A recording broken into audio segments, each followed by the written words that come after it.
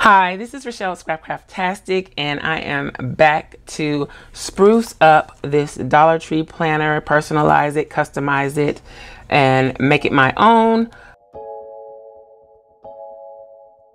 So far we haven't done a whole lot. This was the first of me using stickers to do other things with.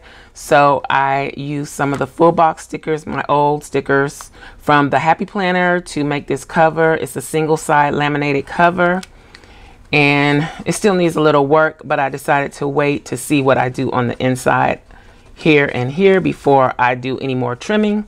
But this is what we did in the last video. And I kind of just stuck this clip that I had because I thought it went well with the look of this traveler's notebook. Okay, so what I'm going to attempt to do is something that I just kind of thought about, you know, in that little time right before you fall asleep or right when you wake up. It's when I think about things and have ideas.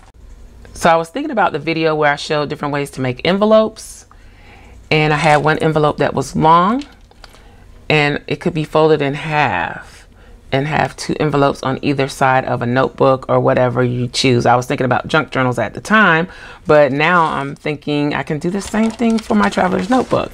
So I pulled out my envelope punch board from We Are Memory Keepers just to see what the sizes are. I probably could come up with this on my own, but if it's already easy for me, why not use it? So I have this here, I'm going to use it.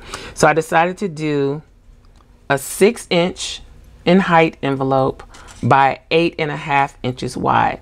They do have 6 by 8, which that's what these notebooks would be approximately if they're open like this. They would be 6 inches in height, 8 inches in width. But I wanted to add that extra 1/2 inch so that they can hang over just a little bit. I think, I don't know, that might be a little too much overhang for this notebook, but I'm going to try it. And if I don't like it, I can always get another piece of paper and do it again.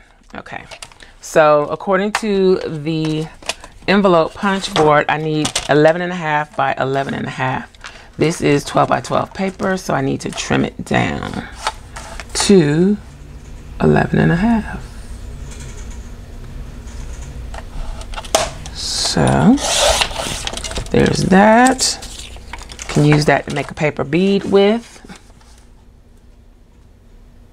And then there is, oops, out of frame, sorry. And then there's that. Okay. So this should be 11.5 by 11.5 if I cut it properly. Then it says, oh, this is going to be bigger though. I forgot that. Maybe I should do 11 by 11. Because remember what I mentioned before? If the card size is 6 by 8.5, the envelope is going to be a little bit bigger.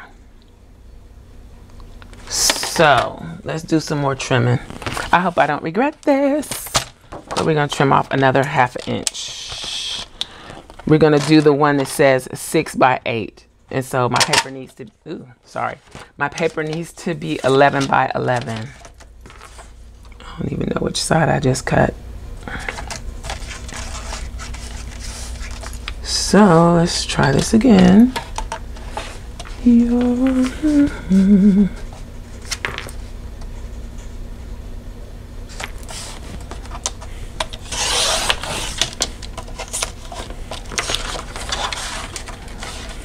I have a couple of paper beads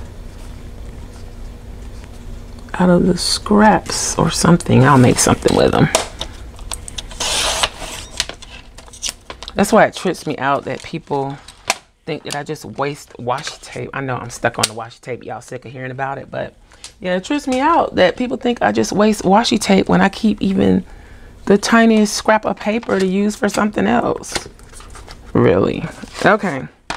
11 by 11, and then I need to score at 4 7/8 for my first score line.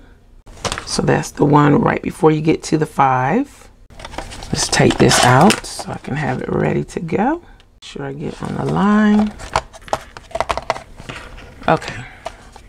So we're gonna try and find the place to score and punch. This has already got me nervous. It doesn't look big enough.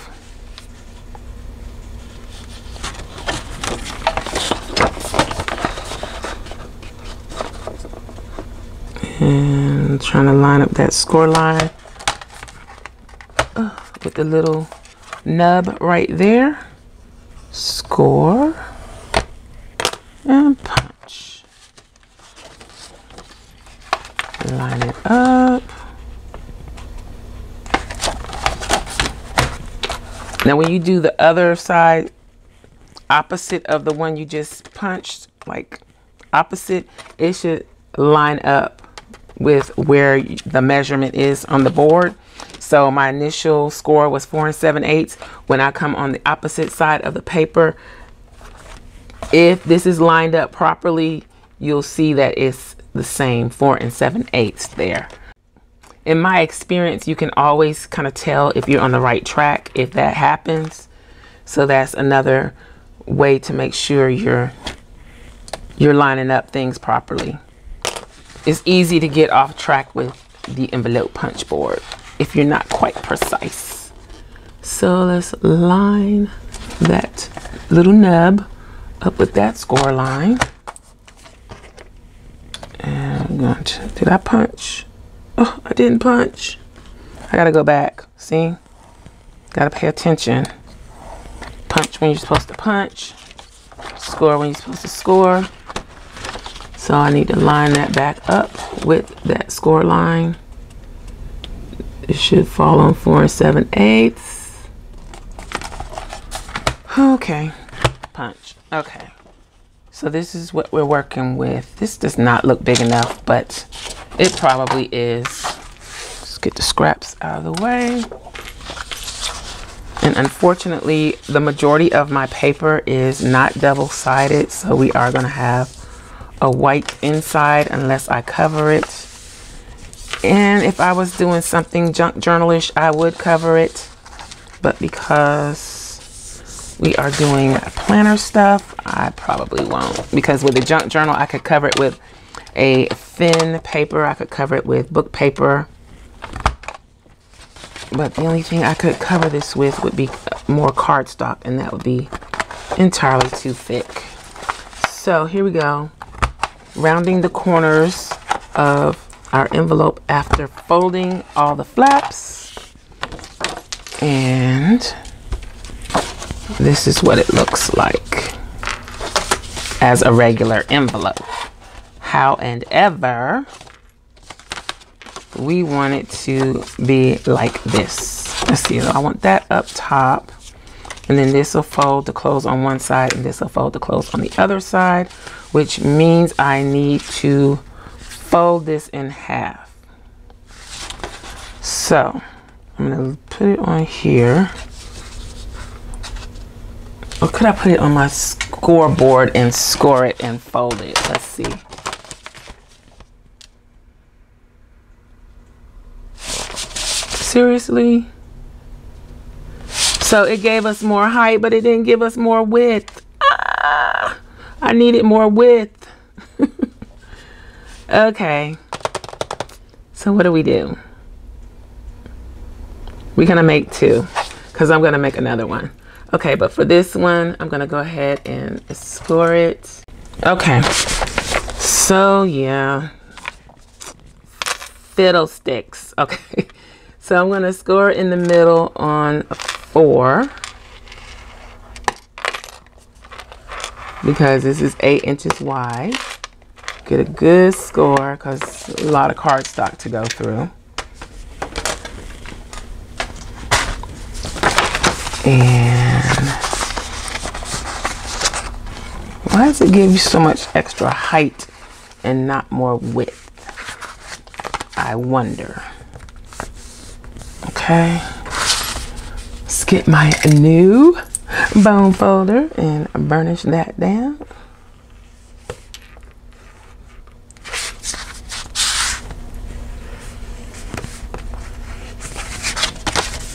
Okay,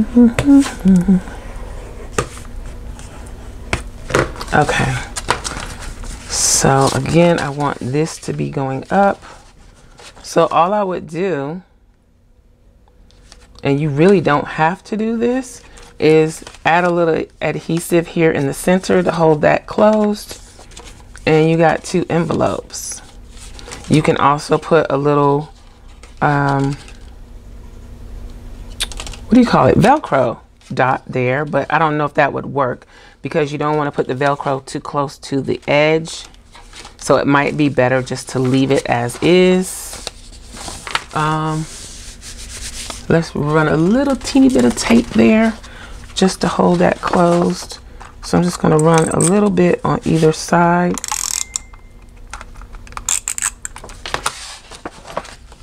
Like that to hold it in place. Okay, so let's put it in here just to get a good idea of what it would look like. It's too tall. To me, it's too tall. But let's pop it on here. Oh yeah, that's way too tall. Jeez.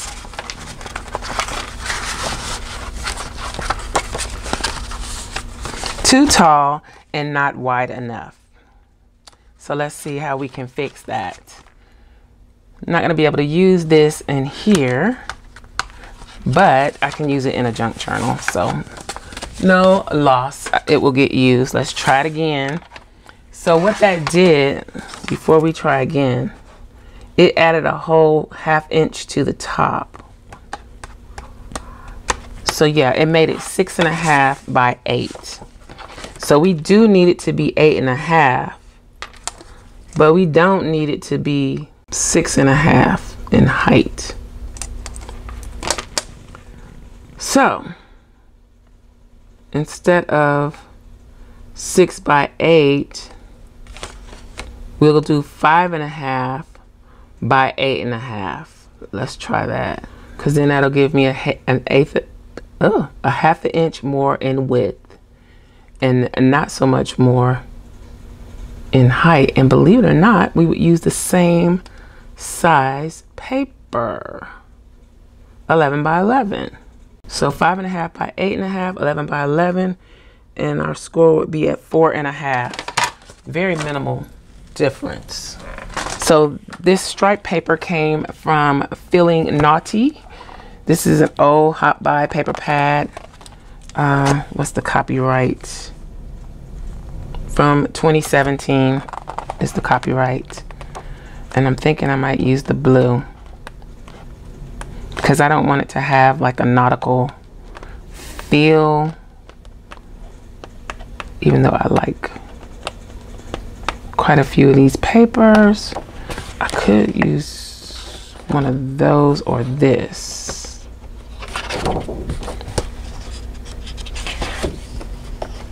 Let's use this. I kind of want to save that for my mermaid journal. Let's not. I'm going to use the blue stripes. Where are they? There they are. Let's try this again. So, let's move these out of the way.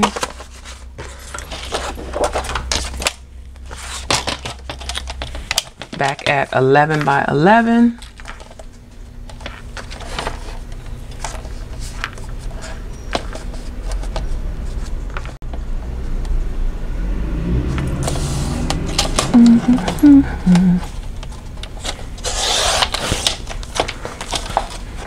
And then 11.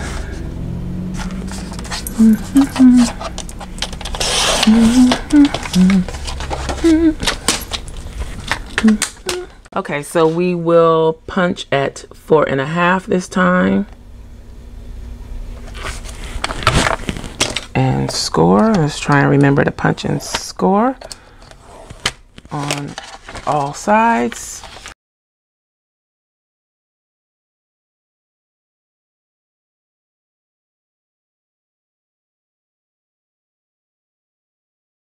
Remember the last time also I talked about how this notch would line up with this score line on the last side.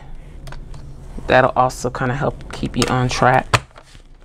All right, so here we go with our 11 by 11 piece, same size as the other one. Let's go ahead and round the corners, but this one is scored differently, and let's hope that it works.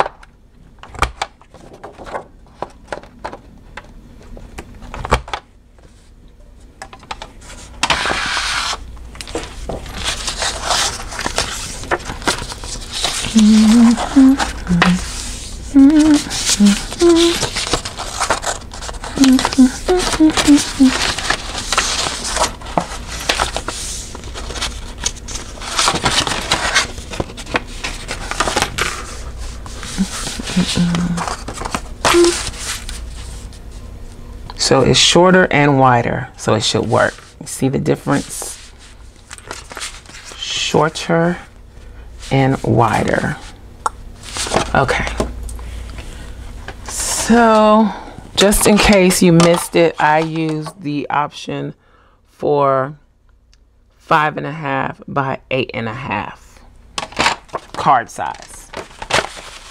So if this is 8.5, then I would score at 4.25 to get the center.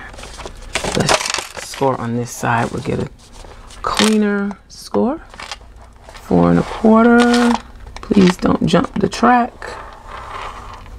I think it did jump the track. Turn it this way.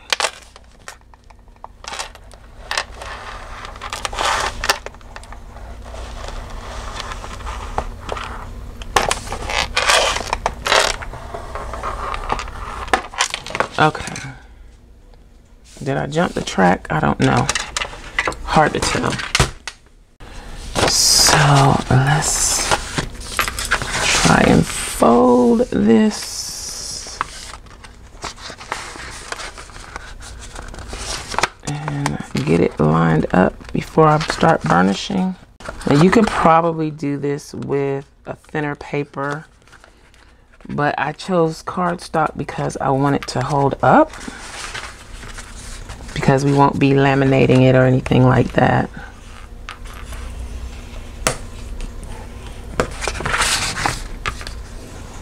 It's a little short on the fold.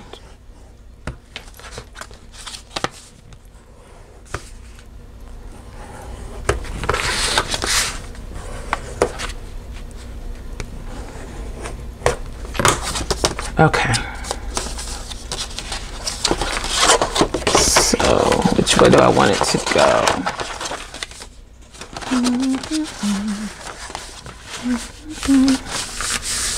It really doesn't matter, but I kind of like the way it looks going that way.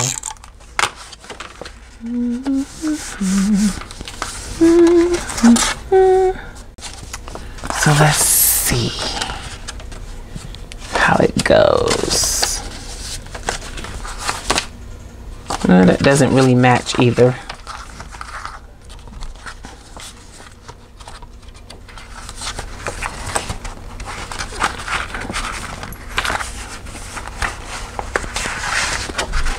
And it fits kind of cool.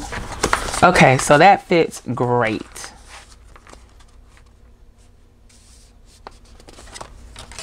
It needs to loosen up. I could probably score a little more on either side, but you have an envelope on this side to tuck things in, and maybe I could glue that down a little bit better.